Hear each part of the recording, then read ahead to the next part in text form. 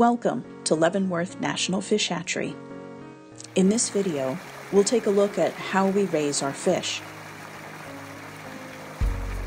We produce 1.2 million spring Chinook salmon for release every year. How do we do that? It starts with spawning in August, when we bring the eggs into the nursery. After an iodine bath, the eggs are left in their trays to develop in cold running water from our wells. Some eggs are placed on display in the hatchery, where we and our visitors can monitor their progress without disturbing the eggs in the trays. One tray holds all the eggs from one female. On average, that's about 4,000 eggs. After the eggs have spent some weeks in the trays, it is time to take a look and pull out any eggs that were not fertilized or have died. While picking out the dead ones, we also count the healthy eggs so we know how many we have. We can do this in a variety of ways. In this photo, we're using a machine to count for us. In 2018, we tried out a different machine that can sort the dead eggs out and count the healthy eggs at the same time. The eggs continue to develop. As they get close to hatching, it is easy to see the eyes of the tiny salmon inside the eggs. The tiny fish that hatch still have a yolk sac. That is their only food as they continue to develop. They are called alevins, or sac fry, at this stage.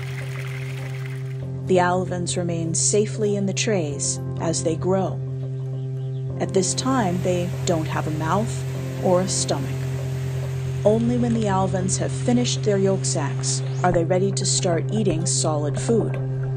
We put them into larger tanks, 10,000 fish to each tank, and call them fry. It takes a little while for the fry to get used to their new homes and used to eating food with their mouths, but they're quick learners.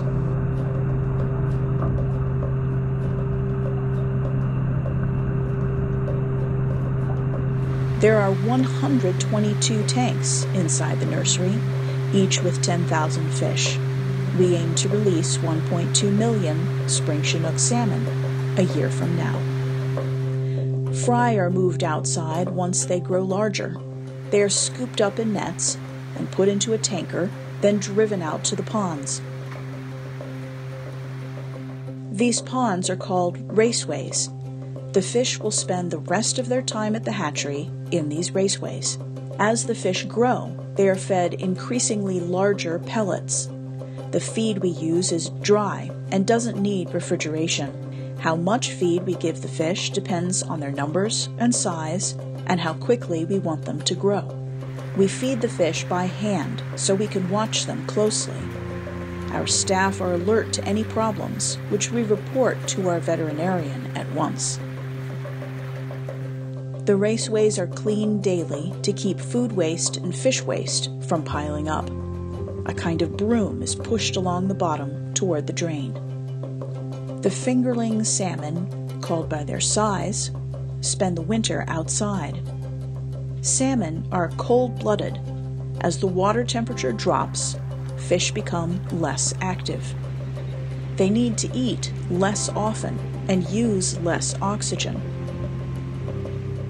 During cold snaps, the raceway surfaces freeze over. Fish must have running water to provide oxygen. Cold weather brings challenges for the staff, who are on call at all hours to clear the pipes and pumps of ice. Heavy snow means the screens that protect fish from predators must be raised to keep them from collapsing. Snow removal is a regular chore. Inflatable devices help keep birds away from the raceways. Other predators are not as easy to deter. When spring returns, it may bring high water levels.